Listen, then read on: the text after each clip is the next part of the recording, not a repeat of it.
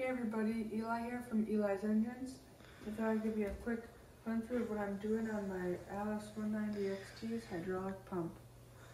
So the previous owner told me that the pump was not working, so I tore it apart and I think it just lost prime. He said he parked it right after it went out. So how this works is there's plates in between each section, and then each section kind of looks somewhat like this. It has needle bearings and then a couple little gaskets and then an O-ring right there, then a flat cover that goes kind of over that and works as a wear plate. So let's go over that like that. So I got, this is my last gasket. Each of these has one of these. So you put a little, you have a little rubber one, then you have a more harder one, a brittle one for more higher pressure that goes right there. And before you put this in, I'm actually replacing the O-rings because they were really rotted out and weren't very good anymore. So I have a new O-ring right there.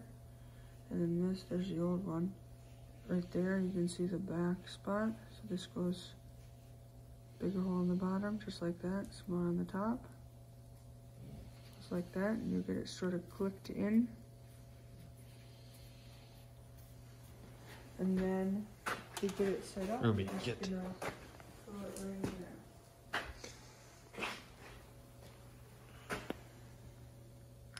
So these pegs are alignment, and then you kind of try to just get this in, like that. And this one's a little sticky, but it'll take a clamp. Well, you can do that. Yeah, you just basically clamp it. These pegs are tight, so you just basically clamp it. Make sure that everything's aligned first to make sure you're not going to do anything, then you just kind of clamp it together. And then put the bolts back on. Yep. This has to eventually go on too, I assume. This is the front part. Yep, this supplies the oil. There's the inlet, and then it has a little outlet there for... So then you got the rest of these. There's a couple O-rings, and then some front seals, and then the bolts for it. I see. So you had them all organized where you had all these different trays for each of the different sections, so you don't confuse the gaskets up or the wear plates. It's got a spline shaft. Comes out the front. That hooks onto a timing gear in the engine. That's what powers the pump. And the shaft that I took out is right up here. The Allis 190. Come on. So it is, pump is right up on the front right here. So there's where the splines would hook in. And there's where it would supply oil, and then a couple Hold on, you got it. little lines in there. Where does the oil come up from? Right in there. The pump will, you'll prime it and get oil in there, and then it has a couple lines up here and a bunch of stuff there. So that's where the hydraulic pump goes.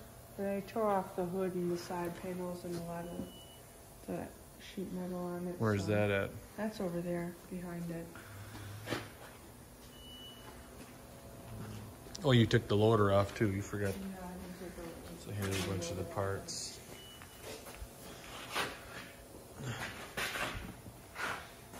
Yep. And it's an Allis 190 XT, you said, yeah, right? XT gas. There it is. Yep. So runs, but just doing a little bit of maintenance and coming out of Illinois.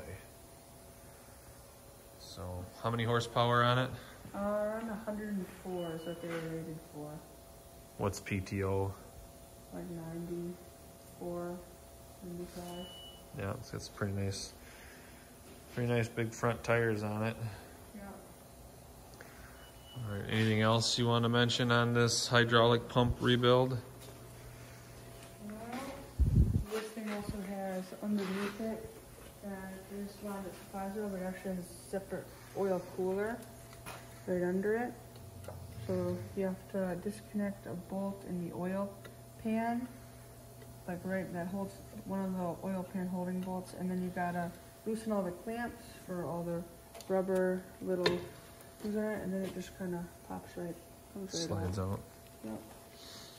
And what year do you think this is, or did you This look it one's up? a later one. It has Series 3, wider axles in the back. So I don't know what year it is exact, but it's a much later one. It has a Series 3 and then... Because this is what, 3-inch wide? Yeah, 3 1/4 versus the 2 3/4 on the standard. And this one has an extra, it has basically a live setup for running like a loader joystick, so an inlet and an output. So you can hook it to a joystick and stuff to run on the loader. None of my other ones had that, but... Nice. Because this is number, what? The fourth one or fifth one you've been working on, the 190s? Yep. Sounds good. Well, that's about it, isn't it? Yep.